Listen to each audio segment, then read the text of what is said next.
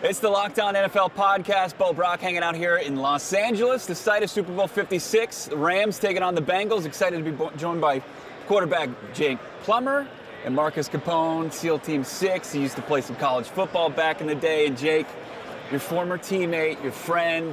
It's going to be 20 years in May that Pat Tillman walked away from the game and enlisted. Tell me what it was like back then, how you found out, and the impact it's made ever since, nearly 2 decades. Yeah, I found out before he made the decision that he was considering it and was asked to go talk to him, try to change his mind. I'm like, I'm not talking to Pat Tillman about changing his mind. If he's got his mind made up, that's what he's doing. So I wished him well and hugged him, told him I love him, and hope to see him again. And sadly enough, he didn't ever get to finish up his duty and come back. I mean, he was back a little bit, and we'd hung out a couple times. And just a little bit about Pat. He called me before he left for his last trip to Afghanistan, and he checked in to see how I was doing. Like, hey, how you doing, man? Everything good? Because I've been through a big event in my life, and it's like, that's the kind of guy he was. He's leaving to go possibly not come back, which sadly enough he didn't. He's calling to check on his friends. And so Pat was a special guy. His impact is still, to inspire me to less talk, more action. Get off your ass and do what you always want to do and go help the world be a better place. And what's kind of crazy is I'm sitting next to Marcus Capone here, who's like, we're talking about Pat, who's dead and gone, who was a badass man. Yeah. This is a badass man right here next to me doing amazing things. Actually, years in service for our country as a Navy SEAL, and now doing even more amazing work with veterans. So yeah, your path leads you to meet people.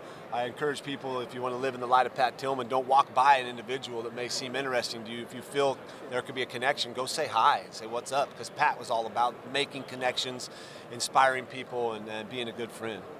Marcus, how about yourself? Football background. I mean, you know the story about Pat. What does he mean to you? Yeah, I think Pat's story is super inspiring. I mean, I think anyone that walks away from a multi-million-dollar contract to pursue something,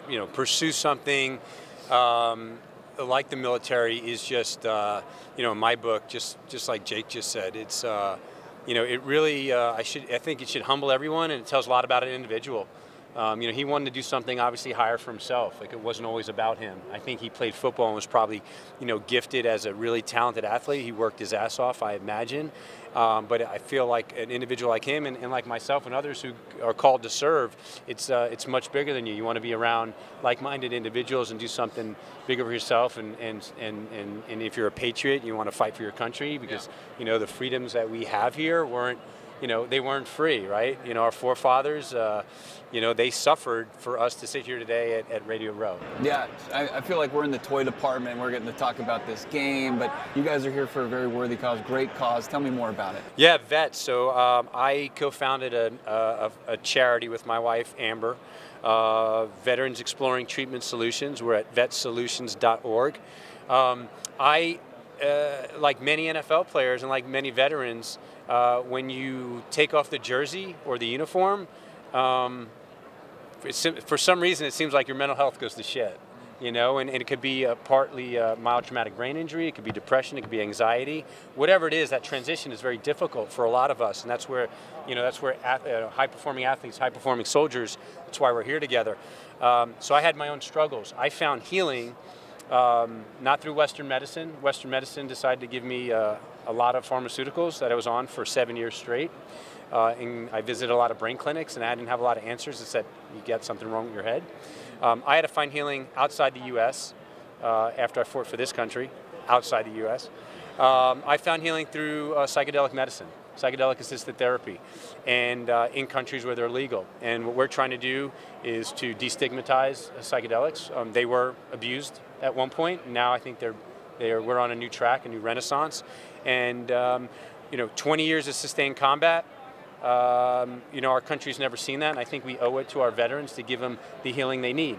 And if that's in a pill form, let it be it. If they have to go outside the U.S. to find healing like I did, so let it be it. But why don't we take those medicines and bring them back here in the U.S.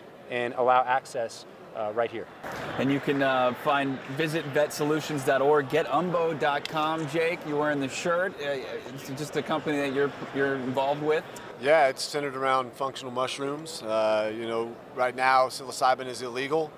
federally. It's been decriminalized in Denver. My business partner Del Jolly helped that happen so that there could be some physicians-assisted therapies using that beautiful mushroom to help some people find some relief from whatever they are going through. And you know, as you hear Marcus talking, as I was listening, I was thinking if Pat was alive right now, he'd be wanting to sit right next to this dude and dive in and go, well, dude, who are you? What did you do? Like, tell me more, you know. And so as we were looking at a guy who was on his, you know, not his last rope, but damn near there, not living the life, had fought for our country, was down and out and considering ending it, to see him now and see what he's doing and what he's doing for so many people. I mean, that's where the real work is. So Umbo, as we're going to get into the industry of mushrooms and selling bars and functional powders, all legal but all good to help you with your health and wellness and optimize your performance as a human, we're going to help fund some research so that we can continue to serve our country by sending the vets down to find relief, giving them an opportunity to live and enjoy life. Yeah, Jake. And you know, just to caveat, so you know what we're doing at Vets. After my treatment 4 years ago, we have now funded over 450 special operations and other combat veterans to go outside the U.S. and receive the same treatment. And we're working on research now, as Jake said. They're going to support some of that, and we're working on a lot of advocacy work. So federal and state, you know, lawmakers. Did you ever think it was going to look like this? I mean, as far as maybe helping you on the path was going to be something that resembled Umbo, you know, just something in a pill form or something in a bar as well? We have a bar, gummy and pills, capsules, but you know, we're just trying to provide the highest grade powders out there because it's a new industry and anybody can go put little mushrooms in some powder and call it a mushroom powder when really there might not even be enough to really benefit you. We want to give people a chance to really feel the benefits of this wonderful kingdom of fungus. And if we can help with an organization like Vet Solutions that's doing some like amazing work, you know, that's what we're all geared towards is you know, creating a better world, whatever we can do, one person at a time or whole groups at a time, and share that information and, like Marcus said, advocate and educate people on what's really out there.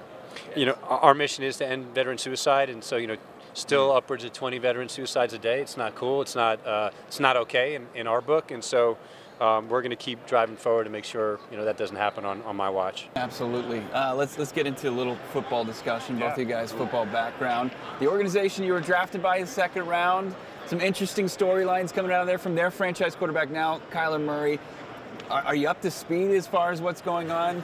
I mean, I'm sure a lot of people, if they looked at Jake Plummer's screen time, would be envious. It's probably like 15 minutes compared to a lot of people who are in the hours. Do you understand what's going on with Kyler Murray? I don't dive into the rabbit hole that often, but I get little bits of information fed to me, and Mike Silver kind of filled me in on what was happening. Mostly it's just, you know, it's the new generation that we're dealing with, that kids that have been on these devices, that's how they communicate. So I don't fault him for, I guess, unfriending the Arizona Cardinals on social media, but I just think if he has an issue, the best thing to do is to go talk to Mike Bidwell. I mean, Mike's a guy that was around when I was there. He had lunches with me where we'd go and we'd talk about what could we do better. He'd ask me, what can we do better as an organization? What should we do for the players? And I would tell him straight up how I felt. So there was an honest, good, trusting relationship there. And if you're the face of that franchise, then go make sure that relationship's there. Don't go through your dad or your mom or your agent or your other. Go face to face with the person that's signing your checks and say, hey, I don't like what's going on here, or hey, I would like this. And if you mean something to them and they understand your value, then they'll do it. But if you just do it passive-aggressively through social media, I think it's kind of a weak attempt at standing up like a man. Yeah.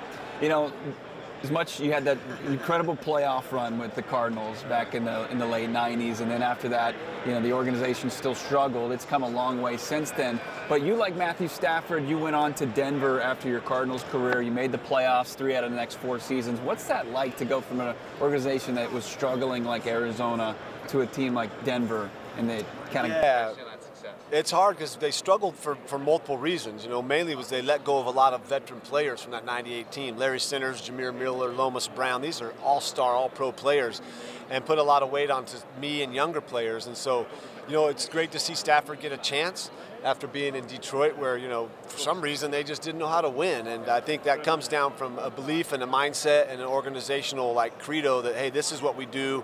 Our success is about our players, because if not for players, there'd be no game. And so if we make sure the players are taken care of and they're happy and they got everything they want and they go out and they feel comfortable here and they can perform, then good things happen. So going from Arizona to Denver, for me, I mean, that organization in Denver was, Mr. Bolin didn't care about anything other than how you treated people that couldn't do something for you. Were you a good human? Were you going to be part of this family? If you are, then we'll do whatever it takes to make your life simple so you can focus on football and go win. And so that was fun and refreshing. And then to actually really have a shot at being in the Super Bowl every year and almost getting there in 2005, that's why, you know, I'm kind of rooting for Stafford. After those years in Detroit, I know what he went through. About 2/3 of the way through the season, it's over for you, and you still got to go get your ass kicked for 6 more weeks, knowing that there's no reward or chance to go do what you've dreamt of since you were a kid. That's hardcore. I've been through it, so I'm glad to see him getting a chance. Yeah. Plummer.